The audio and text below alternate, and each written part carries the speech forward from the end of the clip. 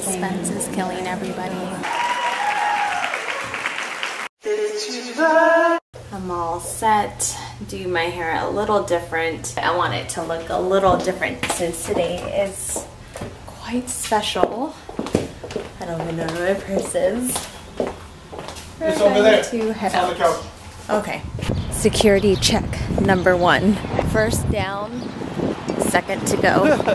This one's a little more hardcore. The guys look scarier over here. Another check. We passed this one too. That was number 3. Our first impression of the house. Wow. This is the White House Library, and I was informed that this is where President Obama fills out his March Madness bracket. So as usual, I'm the only guy here, except I do see one other guy. He's the only guy videotaping. Anyways, excited.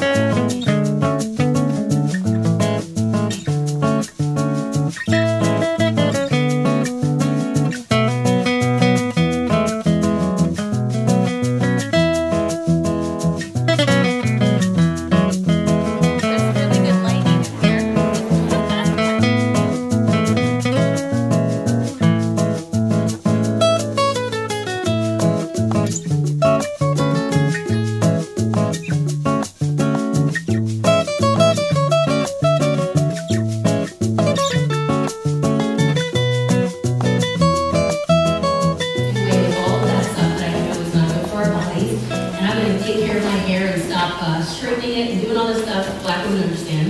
Natural, 85.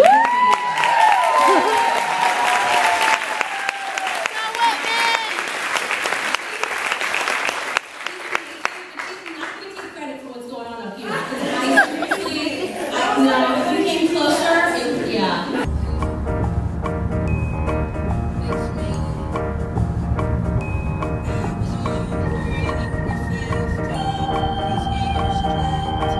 You gonna go to sleep? I'm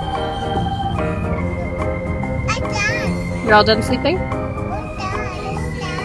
Oh, wake up! Wake up! We're not home yet! It's not nap time yet! Why are you so tired all of a sudden, girl? Apple juice. She's out cold, this girl. No. Kira said, Mia, wake up! Wait.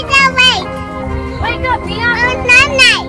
It's not night time yet. No, wait, Mia needs some espresso. I bumped into the royal family of YouTube at the White House. I bought a coat yesterday that had a flag pin on it. Just by coincidence, we were on a layover in Atlanta and I needed a coat and I found this one and it had an American flag on it. I was like, perfect. It came with the coat? It did. Like I pulled it off the thing, I was like, I gotta get this one. It has a freaking flag pin on it. I love your outfit. Thank you. It's like in a random store in LA called Honey. Oh, like a boutique? This is Trixon. Shirt. That's a Trixon shirt. I bought one of your shirts. The camouflage one? Thank you. And you have our sticker on your have water bottle. I People tweet me all the time. No, but I love that shirt. It's the most comfortable. Is it already on the I'll send you one. website? Yeah, no, we'll you send don't you have. one. No, I want to support you. Well, of course, Shade Tards, check them out. I'm gonna go get an Easter egg. They're talking about this Easter egg. Easter egg roll, yeah. So these are the White House eggs everyone's talking about. I missed the cooking segment because I was buying the eggs. The dogs even have their own Easter egg. Oh my gosh, the suspense. It got really quiet really quickly. Yeah, the suspense is killing everybody. I'm gonna try to snap it for you guys. Oh. The grand doors. Oh my god.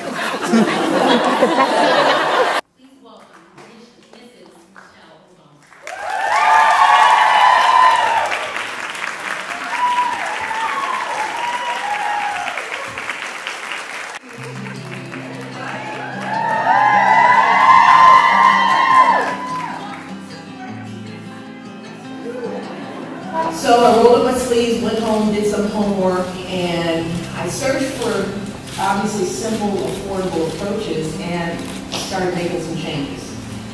For starters, I tried to cook more. Nothing crazy, just a few more home-cooked dinners each week, maybe baked chicken on Monday, pasta and a salad on Wednesday, and I always tried to make a nice Sunday dinner that would provide leftovers for the week. Instead of cookies and chips for snacks and sugary drinks, we switched to fruit and string cheese and lots of water. We stuck with it. And eventually, our kids adjusted. Their palates actually changed, and they got used to eating food that wasn't drenched in sugar, salt, and fat. And at our next checkup, everything was back to normal. And our pediatrician was amazed. He asked me, he said, "What did you all do?" And he wasn't asking hypothetically. He really wanted to know how we've been able to turn things around so quickly, because he told me that in his practice, he was seeing an increase in the number of families struggling with the exact same problem. So fast forward to a couple of years later, when Barack was first elected president, and I had to figure out what was I going to do as first lady. And I knew I wanted to work on causes that were personal to me, something that I cared deeply about. And I thought back to my family's experience with healthy eating and the question that our doctor had asked us. That's when I decided that Let's Food would be my attempt to help other families across this country answer that same question. And that's really the point of Let's Move. To try to make things easier for parents who are doing everything they can to keep their kids healthy. Why would we look at our kids and go, "Hey, you don't like it, you're not eating it"? As adults, you get to and have to make the final call. And honestly, that was just about the only thing I had going for me back when I changed my own family's diet. My girls were little then. They couldn't drive. They didn't have jobs, so they didn't have any money. So they had to eat the food that I bought them. And I was the one who decided what to buy at the grocery store. And that's really our secret weapon. As parents, we decide where to spend our money. And believe it or not, we truly have the power to control the marketplace for food in this country. And just think about it. All these healthier, better for you products that we're seeing on the shelf now, they didn't just come out of nowhere. Fast food places didn't just randomly decide to add apple slices and skim milk to their kids' meals. So these products were developed because we demanded them. And I know changing habits and routines is not easy. I know there are times when you don't feel like fighting those food battles with your kids. But I can tell you from my own experience that when you start young with your kids and you keep at it, eventually you reap the rewards. So touching hearing Michelle Obama, like I started tearing. Really? Like her message came from the heart, and you could tell it was so genuine. You took a towel from the bathroom. Oh my gosh, that's official. It's in my Snapchat, Benjamin TV. Go check it out. Oh, I feel sorry for anybody in stilettos right now. I was hoping to shoot some hoops with Obama, but... Benji's turf. They've got kale, broccoli around here, all kinds of leafy greens. Because I love food and gardening is like the best way to get the most local, most fresh stuff, I'm actually surprised how small it is. If I was older, had no kids, and if you wanted to, I would become the gardener here. I believe it. And I would just like garden for the first family, and I would be so happy. Put us in one of their rooms while you Yes! are the head gardener. Great idea. Michelle Obama, did you hear that? Or whoever will be the next president. Oh yeah. And I got like The veteran of vlogging. I remember, you know, when I hit 1 million subscribers, for instance, people were like, "When are you gonna get a TV show?" I was like, "I don't want a TV show. I want to be a pioneer in a new thing." So vlogging is the future, ladies and gentlemen. Hey, Apple, why don't you change your freaking iPhones to autocorrect to not blog? Vlog. V-L-O-G. Oh, totally. It's a thing now. A handful of YouTubers in this big group of bloggers. So, yeah. White House, come on, invite some more YouTubers. By the way, Anthony Robbins? Dude. Seriously? Life-changing weekend. That dude is amazing. Mira. Yes. What is your blog? Or blog? Blog. Oh, both, I guess. I'm on YouTube, sort of.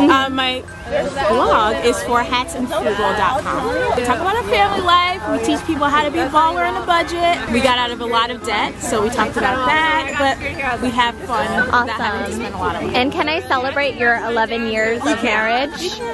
11 years, okay. First of all, were you married when you were 12 or something? Yeah, child bride. What's your secret? Coconut oil. Oh. Really? Truthfully, that's my, I oil pull. I don't know if you know about that. I oil pull with it. What does that mean? It's where, it sounds gross, but you basically chew coconut oil in your mouth for about 15 minutes every day. It pulls all the toxins out of your body. No. It keeps your teeth nice, but it actually pulls the toxins out. And then I rub it all over my body because it's coconut oil. I want to be them right now. Awesome.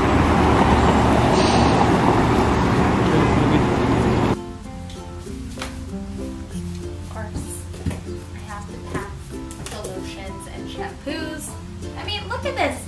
It's basically full size, sort of. And really it's for my mom. She likes bringing that stuff.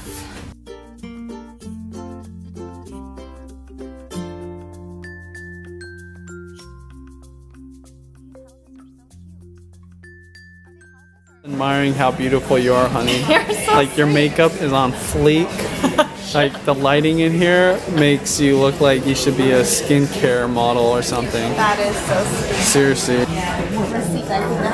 And it was recommended from a local here. So thanks for recommending not only was it recommended from a local, our taxi driver was Indian. He overheard us and he goes, "Oh, that's a good one." We're having some baby spinach.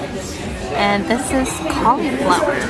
FaceTiming with the girls, who we really, really miss.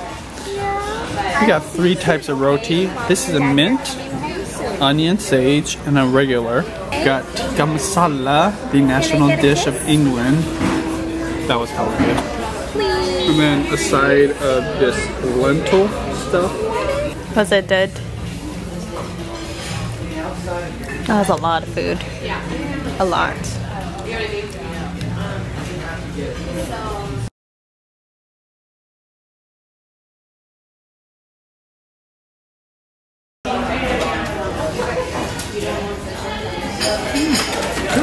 President of the household.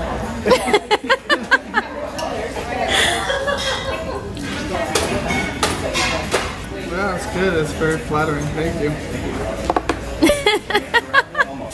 Mr. President.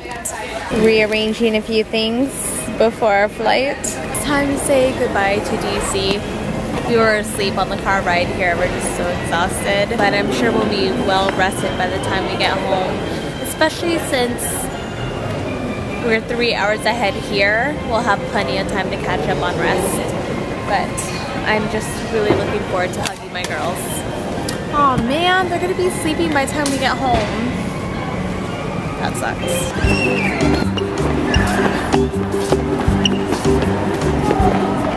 Wow. In this temple, as in the hearts of the people for whom he saved the Union, the memory of Abraham Lincoln is enshrined forever. I don't think there's anybody in the United States that has a bigger monument for themselves. Wow. No one. Big fail. Super fail.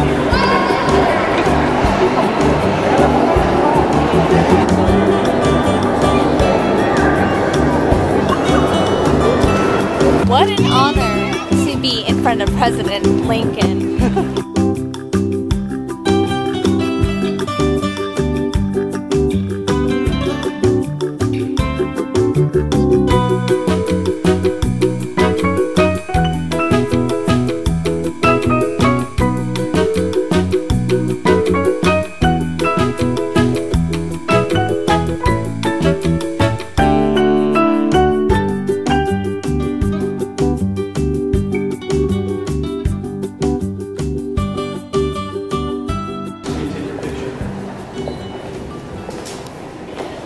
Benji's being total Instagram husband.